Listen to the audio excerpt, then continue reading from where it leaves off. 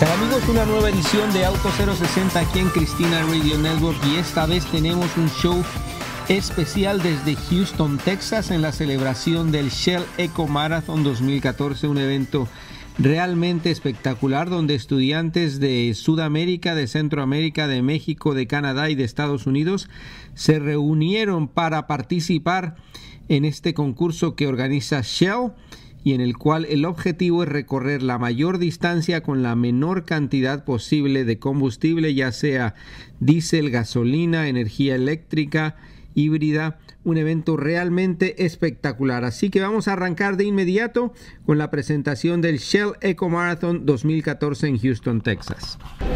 Now we're here in Houston for the Shell EcoMarathon with Ignacio Gonzalez, who actually pretty much runs the show, right, Ignacio? Yeah, absolutely, yes.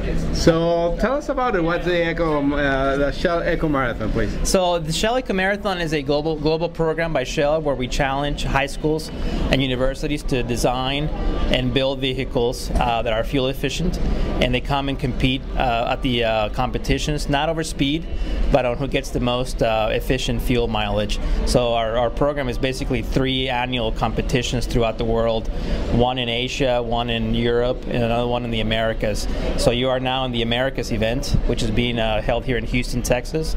So we basically have teams here from all over the Americas, from not just the U.S. but Canada, Latin America as well. We have about 120 plus teams here on site that again are competing for not who's the fastest, but who can actually build and design a car that gets, the most miles per gallon. Yeah, I heard some amazing numbers, like correct, reaching like 200, 300, 500 miles a gallon? Yeah, well, last year the overall winner actually gained, up to over 3,000 miles per gallon, and that was the. That's like hard to even comprehend. Yeah, I know, it's amazing what these students do with. This is kind of what they set out to do, to build a vehicle and they look at it from all angles. They typically form a team that is kind of multidisciplinary, and they have one who designs the body, another one who does the engine, another one who does the wheels, the weight, and so they take every factor, and anything they add to it, if it doesn't float in the air, they don't add to it because they want to be as efficient as possible. So the way the competition works is there's a winner for each fuel category. So for example, we have diesel, gasoline, LNG, electrics. So each category has a winner. Okay. And so you'll see the mileage vary depending on the fuel type, and we try to then kind of come up with an overall winner that's kind of where we do equivalence everything. And that winner last year was at University of Laval from Canada, with I think up to more than 3,000 miles per gallon. So we're hoping to see who's going to break that this year. And the winner, besides, if there's any prize that I don't know if there is or not, and you can tell me. Yep. I guess that the exposure is like what really does for the kids later on in life, I guess. Huh? Yeah. So this is not so much about the prize. I mean, they do get a cash prize, which they all invest back in their team. But this is about the experience. This is about universities and high schools that don't have a program to do this. I mean, schools have football teams and basketball teams, but what about a program that challenges you on math and science and engineering? So they come here for the experience. I mean, these teams spend years getting up to the point where they can be here. They're sponsored by a faculty, a professor. It's a class for many of them, and the journey to get here, it's one where they have to rise above a lot of different challenges. So they're all here for that experience and for that for that challenge and the learning. And it's amazing the stories you hear from schools where some of these students were at risk of maybe dropping out of school, and now they're in math and science.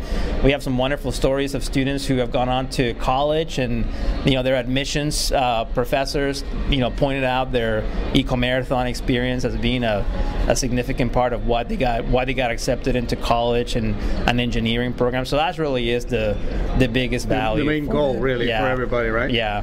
But also for Shell, I guess. I mean, this is pretty extreme examples of efficiency. Correct. But I guess maybe some good idea comes out of here for the company. Oh no, definitely. I mean, as a company, we're about technology and innovation, and this is a way in which we can apply that and share that with with young people, and everybody who works this event from a Shell perspective always walks away, learning something. I think our goal long term for this program is to maybe apply some of these technologies in the real world, especially in what we call the urban category of vehicles that are supposed to be designed, closer to being street ready.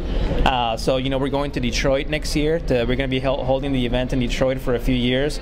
We're going to be closer to the automakers.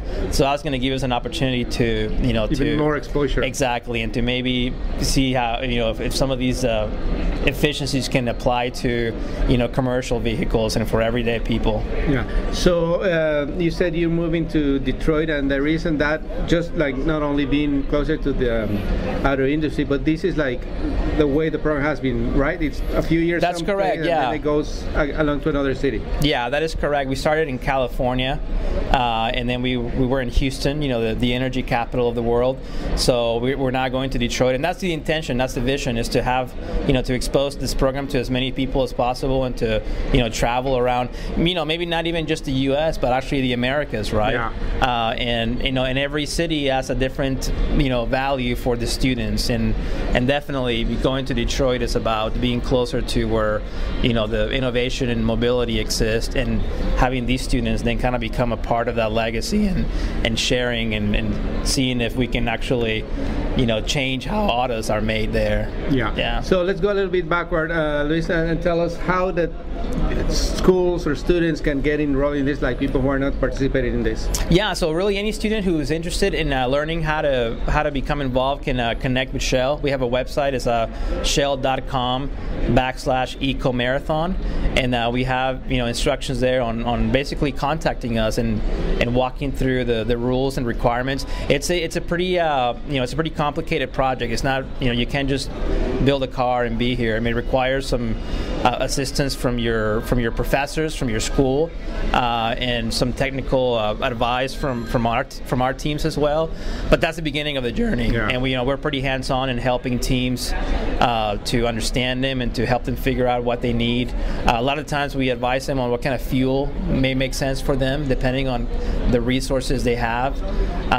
So we're very helpful on that front. So any student or any professor, anybody who's in a university or high school can contact us. And the requirement is to be enrolled, obviously, in high school and university. Correct. But there's no age limit. There's no age limit. Just as long as you're a high school or university from any place in the Americas, we'll be happy to talk to you and see about how you can become part of this challenge. And so most schools, from I'm hearing of some of the participants here, get some grants from some like maybe the school district or like the government or companies, and then they come here and Shell supports them in other ways to participate. Yeah, so that's part of the learning, right? That if they have a project, they have to also find funding for it, and they have to find support, and that's another skill set that they have to learn. Is you can be the best scientist in the world, but if you don't know how to communicate, interact with people, if you don't know how to sell your vision and your project, you're not going to go many places. It's pretty interesting. One of the professors here from a school in Washington State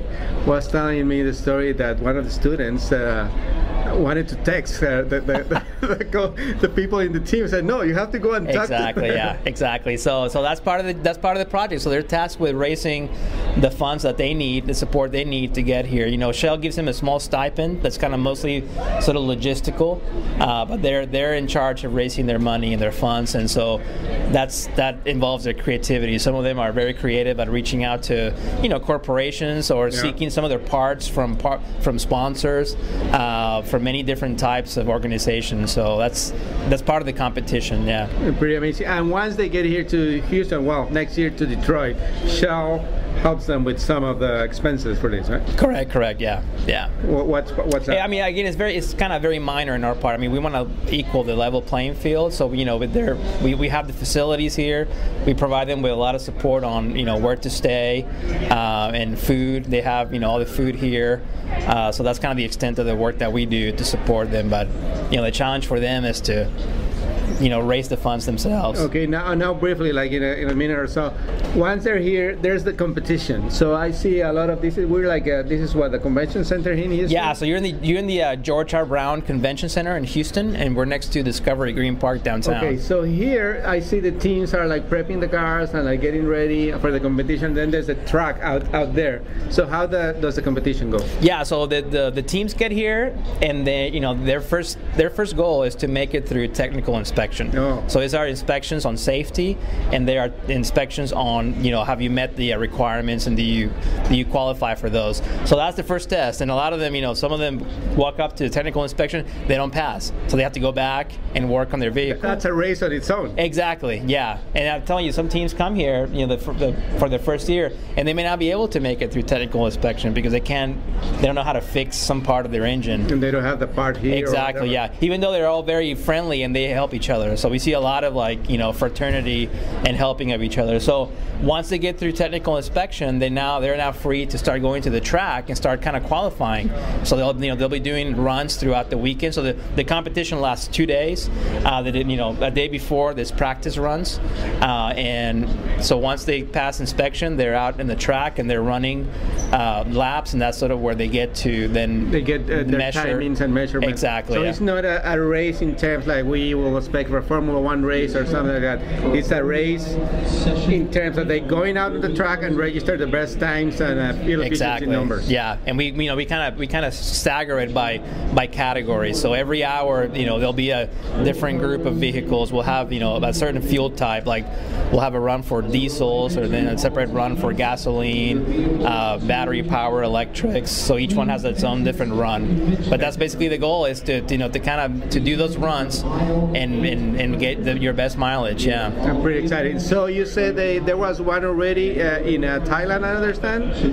For Asia? Yeah. We have an event in Asia, right? And we have one in Europe and one here in the Americas. Okay. Yeah. That's pretty exciting. So we're gonna keep going there. Like you're really learning from these kids. It's pretty amazing when you see when they're like 15, 16-year-old kids like doing these amazing things. And so congratulations to Shell for this amazing program. And again, the website for people to learn more about it. Yeah, the website is shell.com/EcoMarathon, all one word. Yeah. And since being enrolled in school is one of the requirements, maybe I'll think about going back to school myself. A lot of people want to do that. A lot of folks want to go back to school. Yeah. Excellent. Absolutely. Thank you, Luis. I'm Ignacio, I'm sorry. Yeah. And we'll check in a Shell Marathon here and EcoMarathon here in Houston. Thank you. Thank you for being here. Appreciate it.